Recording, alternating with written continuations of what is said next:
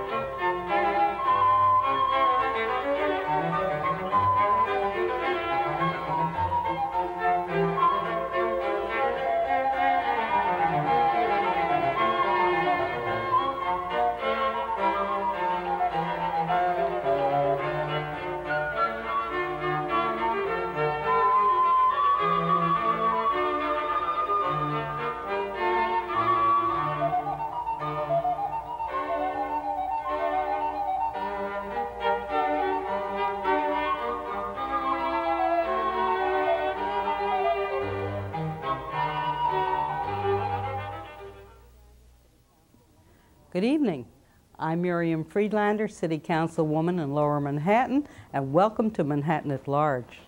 Tonight we're talking about something that affects about 1.25 million people in New York City, right? Mm-hmm. And a lot more coming in. How about that? It just keeps going on all the time. A lot more getting there, too. Right. We're talking about getting older. How about that? Would you like to talk about that with a nice big smile? We feel it's a pretty good thing to do. Maybe you don't know about it yet. So we are going to talk about what's ahead when you're getting older. And we have some wonderful people here who have been talking about it for some time. We have Dr. Ruby Benjamin, and she's from OWL, the Older Women's League. Isn't that interesting? OWL is very wise, huh? Yes, very wise, and very proud, too. She is. Yes. Did I understand that the owl was an old goddess, too? Could be. She hooted very wisely, huh? Yeah. Very good. Okay. And we also have with us a convener of the Gray Panthers, and his name is Roger oh, wow, Roger. You give it to me. Roger Sanjek. That's it. Okay. Roger, they're going to be looking at you and saying, where's that old gray hair, that's come out of the Gray Panthers? But you're going to tell us about that, why growing older and where we're going, you are an important convener in that citywide organization. Everybody's talking about it this month. Isn't this the official month? This is the official month. I guess we're always getting older every month, but perhaps this is the official month. I know tomorrow I'm going down City Hall and we're going to celebrate the Department of Aging. That sounds really solid, aging, Senior citizens. Have you been celebrating Senior Citizens Month anywhere around? Not so much. That puts me into the role of being a junior citizen, and I think we're all citizens. We're all citizens. Well, is that your concept? I mean, what's happening with the older people? Are we talking about senior and junior, or what? Well, in the Gray Panthers, as you pointed out, I'm one of the younger Gray Panthers, and we do include members of all ages. About 2/3 of our members are over 60, but we have people from their teens onwards. We tend not to look at the divisions that age creates in our society as being real and meaningful, and we try to work in an intergenerational way to overcome the things that separate us on the basis of age. We see ageism as a kind of a form of segregation that has its parallels with sexism and racism.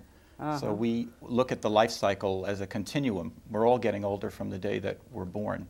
That's true. That's very true. But it has different impact, doesn't it, when you're 20 and when you're 60? Well, it really does, and a lot of people don't realize the impact it has even when you reach the age of 60. I mean, there is as much change that can go on in a person's life from the age of 60 to 80 as there is from birth to 20. Many older people find themselves moving around. They lose a job, a spouse dies, friends begin to die or move away. They may move themselves. They may face a period of hospitalization, perhaps a period in a nursing home. You remind me of something I keep telling people, and I know they don't believe me, and I said, the most interesting times of my life came at sort of 10 or 20-year periods. Things kept changing for me. And was it better or worse? I never said, but it was different. It's different. That's what change Is that what change is? And this, I think, is what keeps us active and productive and alive and growing, always growing in another direction. And we always have something else within ourselves to tap and to try out, regardless of what our age is. Sure, we can't do what we did when we were 20. I don't run up and down stairs. Okay, me neither. But there's plenty that you can do. I'm sure you, I've seen you walk, Miriam, so yes, I know that fast. you certainly walk quickly. But we're always changing, and every age has, and every stage has its advantages and disadvantages and its potential. So you think what we've been saying about growing older has been sort of stereotyped and boxed in? It isn't fully true? I don't find it true, and the Older Women's League has not found it true either. What's interesting, Roger was saying that they have ages, people of all ages, whereby the Older Women's League was established for the midlife and the older woman, because we have been invisible up until now. And you know, these are the women who have been home, who have been taking care of families, and then they find that the families, the children grow up, and then what are they going to do with the rest of their lives? And they've been home, they feel inadequate, they have not been adequately attended to. If they want to get back into the job force, they find that they have inadequate skills, or society really doesn't want them. And they look upon them as useless, so where deteriorating. Are you going? Where are you going with those women? We have had a number of actions, and we have monthly meetings. We have committees. But what happens to the women? I mean, are they getting lost? Are they? No, the women are not. Where are we going with them? The women are joining the Older Women's League. They are coming together. They are talking amongst themselves. They're supporting each other. They're developing new friends, and their self-esteem has been enhanced tremendously. We have found a wonderful change in the 2 years that the Manhattan Chat. Yes. As a matter of fact, 2 years ago, just a little vignette, when we first convened at our president's apartment, the women, there were about 100 women there, and they all supported the concept of the Older Women's League, changing public policy and improving the status of the older women, midlife and older women, but they didn't like the name of the Older Women's League. Couldn't we change it? Here we go again. Right. Yes. Getting older. What's happening to you? They wanted adult. They wanted mature. They didn't want older. I'll tell you a story about that. Primarily because it's such a pejorative term in our society. Right. And nobody wants to be called an older woman. And they said nobody would join your organization. That's not true. Nationally we have 7,000 members, and within 2.5 years we have over 75 chapters. The Manhattan group now has 300 members, and we're growing all the time. And you have a symbol that says older women. And I'm proud. And you know, it just seems to me that what you're saying now is that when people stop staying by themselves and isolated and bemoaning their fate and get together and talk about it, there's a certain pride that comes out there, a certain dignity, a certain self-respect. Not only that. Is that important? It's important, and then they can go on to do other things. Well, we have found that in OWL, the women have been supported. They've been stroked, so to speak. They've been given little jobs, little committees to form, and they've blossomed beautifully. Good. What do they do there in your place? Well, one of the watchwords of Tish Summers, the founder of OWL, is don't agonize, organize. And I think that's really a message that a lot of Gray Panthers have listened to over the. And by the way, Tish Summers was a member of our national board, and we feel very close to the formation of OWL.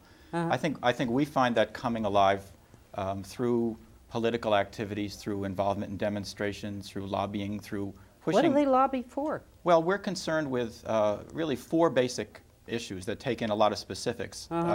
Decent health care for people of all ages, and we would like to see a national health service to provide that. In the meantime, we have to work on... It'd be nice if everybody had it. That's right. The same kind of health care that the president... But the older people are more conscious of the need for it.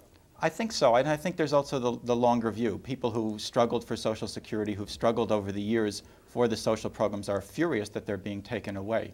We're also concerned in housing in a similar kind of way for a continuum of choice in housing for people through the life cycle, so that the needs for housing when you raise your family or when your children move away, when you're alone or when you're with a larger group are there, and people can find housing in the community. Is there really anything special that we're looking forward to in housing for older people as you grow older? Is there a different need for housing? Well, there certainly is if you begin to have problems with mobility or become disabled in one way or another, as most of us will at some point in our life cycle. Right. And they are housing that provides for electric fixtures that are reachable, grab bars, door widths, for example, if you're temporarily or permanently in a wheelchair. Right.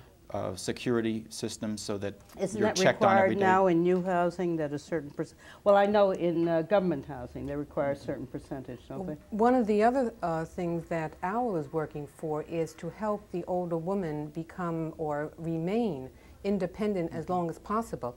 As you know, if they cannot find anyone to help them at home, they go into nursing homes.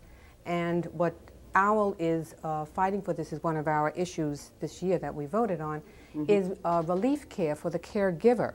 And the caregiver generally is the older woman who may take care of the husband, but then who might be infirm, but then when he dies, what happens to her?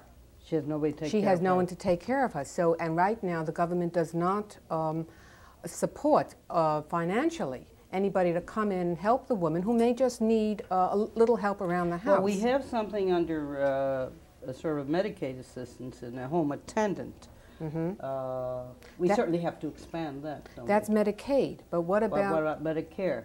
I mean, we have all these working families that just stayed above the poverty line. Poverty line, and they don't have accessibility to any of these cares and things like that. No, but let's get back to that housing thing. What's this we hear about shared housing?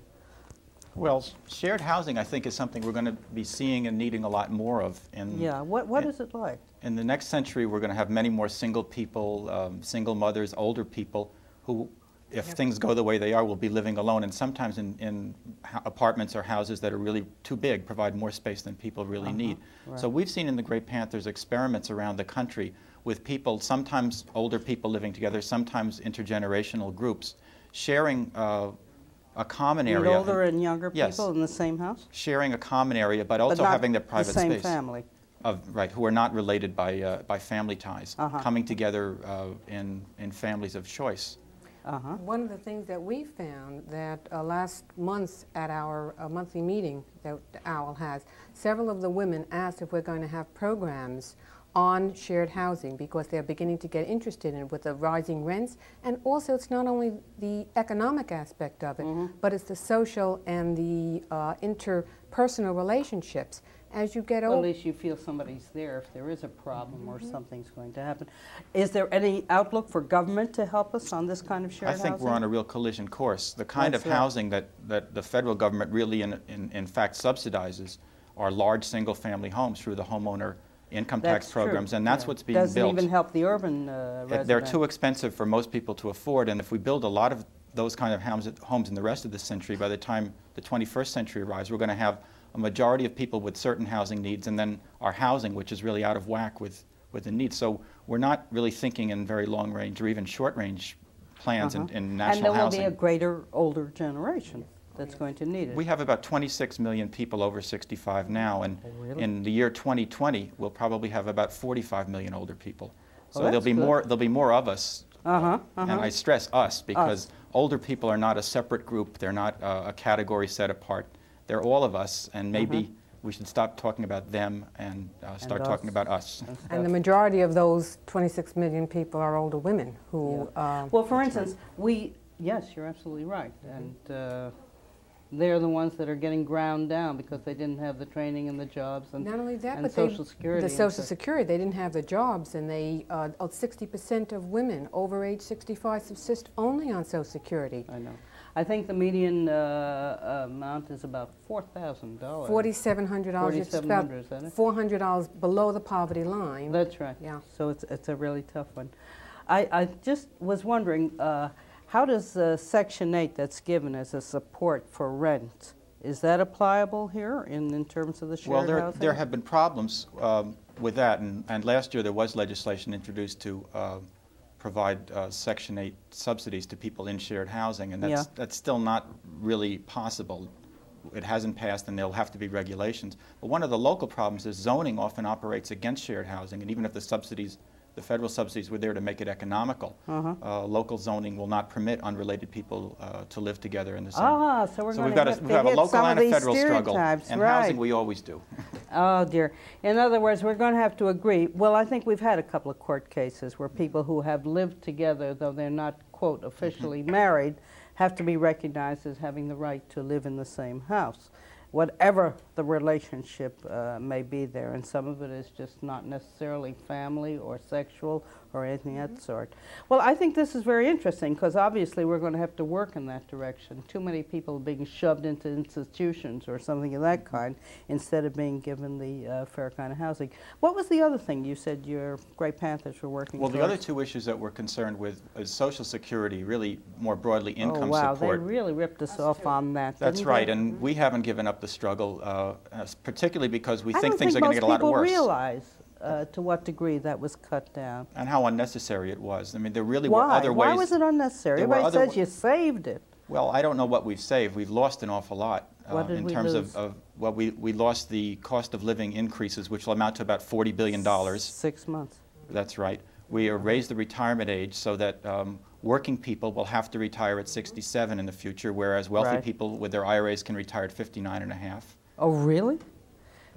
Oh, What- gosh. I what- didn't realize. And the older women are going to suffer the most of this. There's an inequality of sacrifice right here, because when they delay the cost of the COLA, the rents are going up, food goes up, and the people still have, the older women still have the same amount of money for those six months. So they may have to decide between heat, between eating, and between housing, when they're going to pay the rent that month, and their health.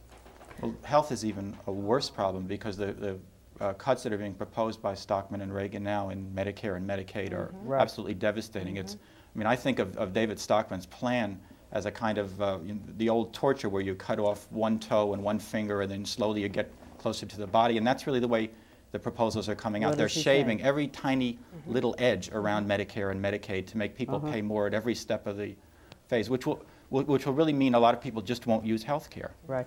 Do you think that we have to get back to the idea that this is government responsibility? I think National that, health yes, insurance. absolutely. Yeah, I mean, a national health lot of people insurance. have pushed that aside and said national health insurance.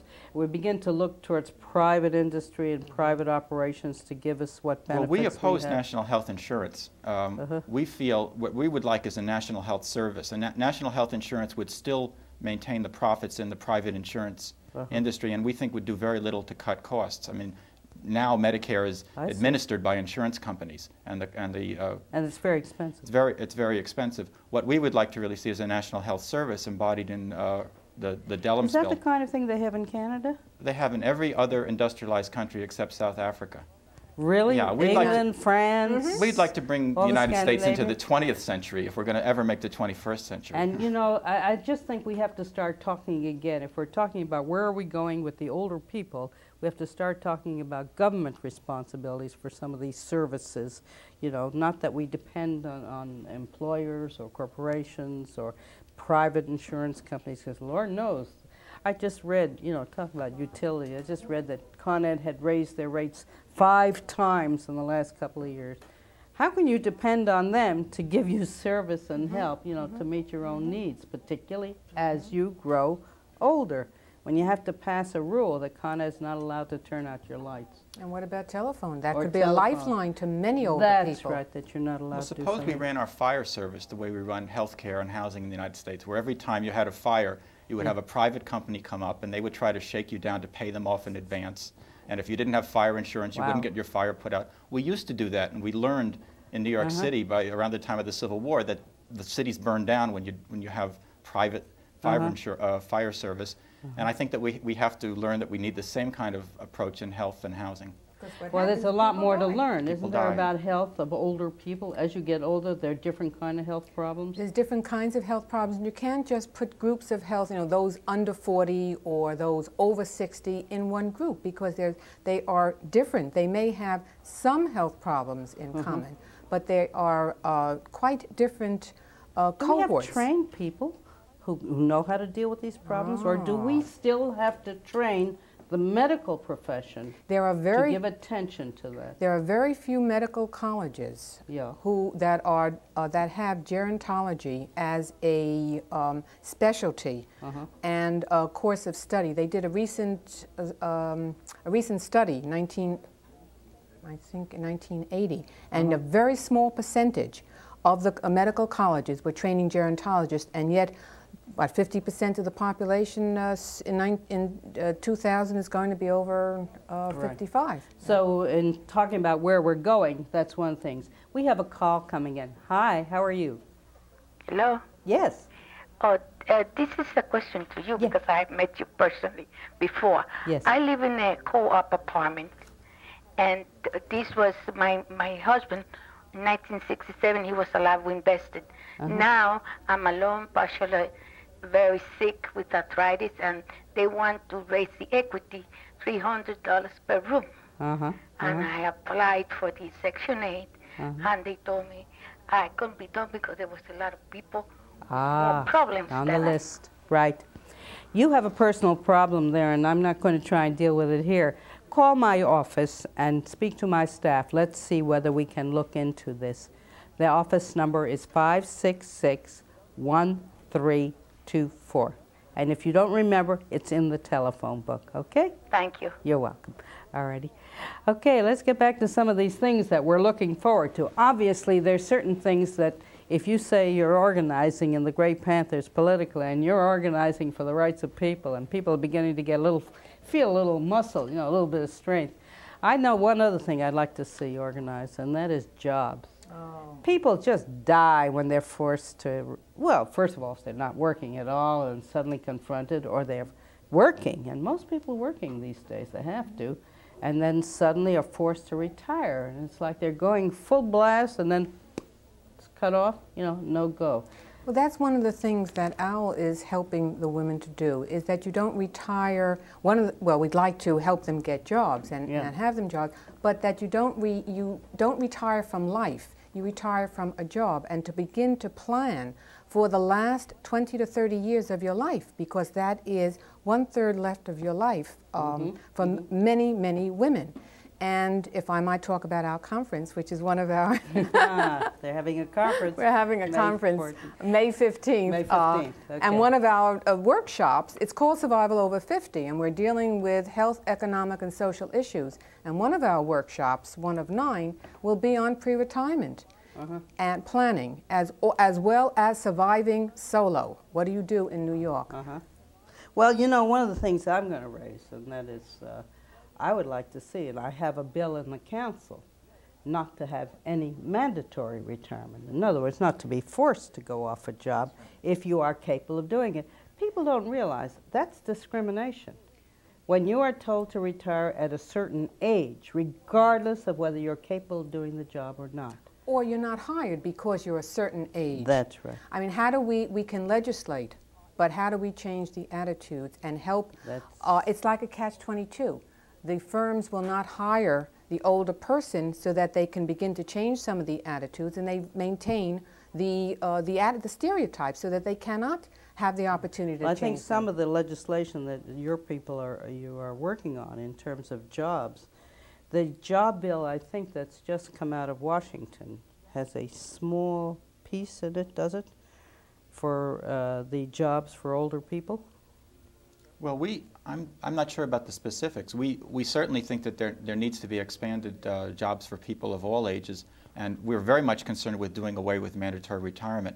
we would like to see people who are able to continue working after they reach some particular day. And why should it be their 65th or their 70th birthday? Continue to work.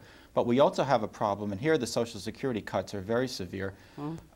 70% of people retire at the age of 62. They retire on reduced benefits early on Social Security, and most American people who retire at that age either retire because of health reasons or because they're unemployed. They just can't find work. So we need to have retirement protection for people at 62, which the Reagan changes in Social Security are going to cut a lot. But we also have to have jobs available for people of all ages, and in building the kind of housing we need, in building the facilities for a national health service, in providing the kind of human service care, respite care, as you were talking about, home health care, we think we can open up a lot of jobs for women and men in doing the things in our society that have to be done. Well, do you know that part of the federal budget that we originally had, that we fought for very hard, had Title 20, which was the helping in the senior centers and programs, and those entailed jobs.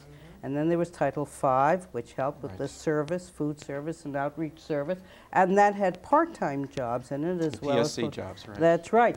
And that was cut when they cut the we saved some of it last summer, but it was never big enough to begin with. I mean, we keep thinking about what's happened with the Reagan administration as cuts, instead of saying, maybe if we had someone else the president, we would be saying, why shouldn't we be expanding the programs and improving benefits? That's where we really ought to be. In other words, if we're looking ahead, we have to stop thinking of catching up with the Reagan cruelty. Well, there's going to be a lot of work just to do that, but we certainly do.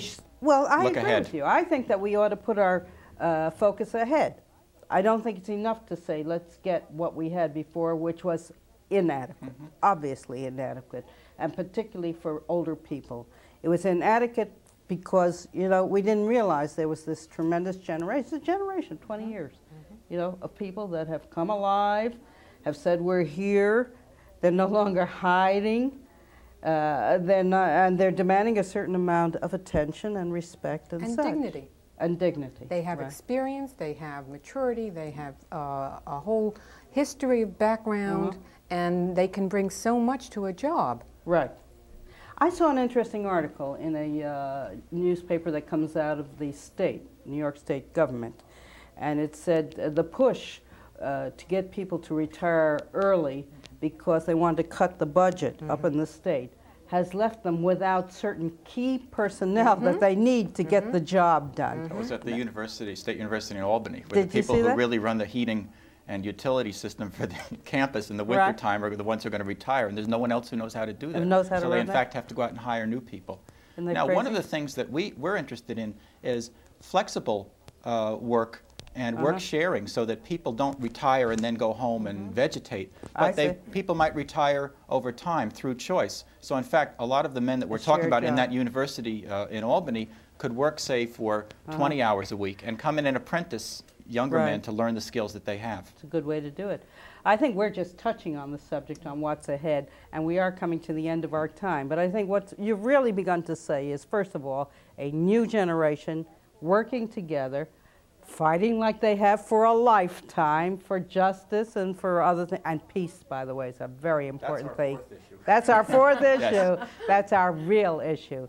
And I want to say thank you, both of you, for being here, Ruby Benjamin, Robert Sanjek, and we're just beginning to talk about getting older and what's ahead. Miriam Friedlander, City Councilwoman, have a good evening.